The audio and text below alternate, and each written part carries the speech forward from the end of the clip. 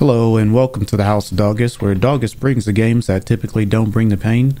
Today we're going to talk about a quick way to do some automation for strip logs using immersive engineering and refined storage. So basically here you see that we have made a sawmill with immersive engineering, and right here this is power. And all I did was I made the sawmill, and I attached some dropper conveyor belts here and an extracting conveyor belt here that has basically a barrel or some sort of inventory here, and then another inventory here.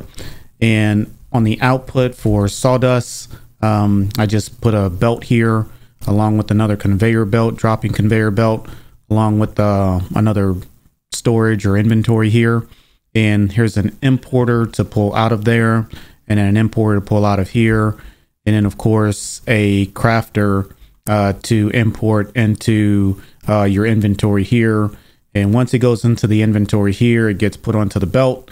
It goes ahead and it creates a stripped log, and once the stripped log gets over to the dropping conveyor belt, it goes into the inventory there, and the sawdust goes into there, and it goes back into your inventory. So it works really well. Pretty easy, pretty simple.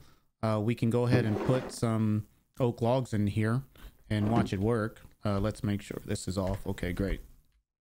And we can see it all going into our inventory here. And yeah, that's it. Thanks for watching.